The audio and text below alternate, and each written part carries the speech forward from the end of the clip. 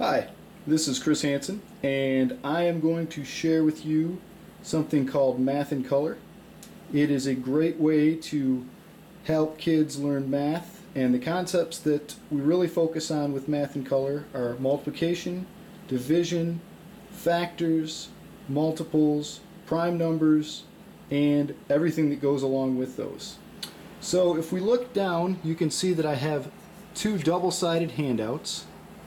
And I also have the larger images on posters. You'll see multiplication in color, a chart that has 9 1 to 100 charts, and the multiples from 2 to 10 color coded, a chart that goes 1 to 100, and also a chart that goes 101 to 200. I'm going to start with the multiplication in color chart because that was the first one that I developed. When I was teaching 5th grade, I noticed that many kids struggled with multiplication, and they also struggled with basically just being able to use the chart. And conceptually, basically multiplication is repeated addition. So you can easily see we can just count here for the multiples of 1. 1, 2, 3, 4, 5, 6, 7, 8, 9, 10. That's easy enough, and that's something that a child can do on their own. As you get into the more challenging things such as 7, you can do that as well. We have 7, 14, 21, 28, 35, and so on and so forth. Now what's unique about this is that I put a color code for each number because I noticed that many kids were struggling with using the chart correctly. For example, if we had a problem like 5 times 4, what would happen is the child would take the 5 down and they'd take the 4 over, and somehow in the chart they'd get lost and they'd end up with the answer 24, which is obviously not correct. Now with this chart you can see that we have the purple 5. You can see that the problems themselves are actually inside the rectangles, which is very helpful. You can see the 4 right there inside the rectangle. 5 times 4, that's obviously going to be 20. If we bring it over, you can also see the 4 there. So this helps eliminate some of the confusion, and it helps kids be able to actually use the chart effectively. So this was the first thing that I came up with. Now after I came up with this, I decided to use those same color codes on a giant chart that shows the multiples from 2 to 10. So you can easily skip count with this. So if we zoom in on this, this is something a child can do on their own, of course. They can count along doing the 3, 6, 9, 12, 15, 18, so on and so forth. You kind of get the idea there.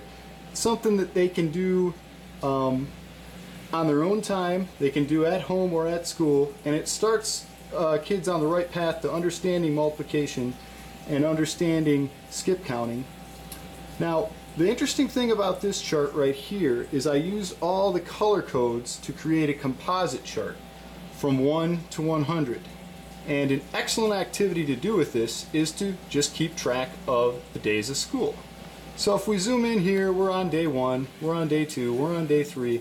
You can talk about each day of school as the days come about. Now, as I was saying, all of these color codes relate to different functions within the math setup here.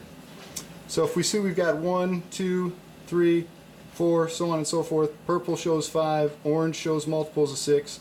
Let's say we get on about the 23rd day of school. We can start talking about prime numbers. Kids like 23. Michael Jordan wore number 23, and it's an interesting number to them. Then we can also look at 24. And you can see that 24 is a multiple of 2, 3, 4, 6, and 8. So every day you have an opportunity to keep track of the days of school just by putting a circle around these, and also discussing multiplication, okay, and also division and multiples and factors, which is a really great way to introduce these math concepts. Now, I also made a chart that went from 101 to 200. And as you go through, you can kind of see that I took some of the numbers that were composite numbers but were not multiples of 2, 3, 4, 2, 3, 4, 5, 6, 7, 8, 9, or 10. And 143 is obviously a composite number of 11 times 13. That's on the chart. And as you go further into the school year, you can talk about some of these interesting ideas in math. Like if we look at 144, which would put you about in April, and I know some kids may have checked out by then, but if you can get them to hold on, you can really teach them something interesting. And you can show them that every number that's a multiple of 8 is also a multiple of 4 and also a multiple of 2. And every number that's a multiple of 6 is also a multiple of 3. So that's kind of interesting. And obviously there are a lot of useful things with this, with more advanced concepts. And I'm sure you can think of things related to how middle schoolers would use these with dealing with fractions and other things like that. So this is kind of a crash course on how this works. We've got multiplication in color. We've got our charts from 1 to 100 that are each color coded. We have the composite chart of 1 to 100, and we also have the composite chart of 101 to 200. So this is a great supplement to any math program. It's very inexpensive. Right now, for the 2010 school year, you can get every chart. So you get 4 of these extremely large 24-inch by 36-inch posters, plus 30 of these double-sided handouts for only $20. And you can get these from mathincolor.com. Again, this is an excellent way to take an abstract concept and really give it a concrete visual aid. So I really appreciate you listening and watching this, and I will try to make a better version of this in the next couple weeks, but for right now we're going to put this up because, hey, we need to get it done. And thanks again for checking it out. I do appreciate it. Feel free to comment. Thank you.